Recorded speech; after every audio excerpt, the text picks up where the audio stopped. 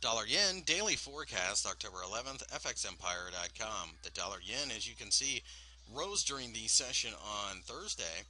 Gave back a little bit at the bottom of this previous triangle. So the question then is, does this become resistance? We need to see what happens at the end of the close, and this is today's candle. It's just now starting GMT time. Whether we close above or below this line. If we close below, perhaps maybe we get a shooting star or something like that. It's an excellent sell signal. Short term, nonetheless, but we think it's an excellent short term sell signal. On the other hand, if we break out above the 98.50-ish area at the end of the day, we think that would be an excellent buying opportunity. So the end of the session on Friday, of course, is going to be very vital.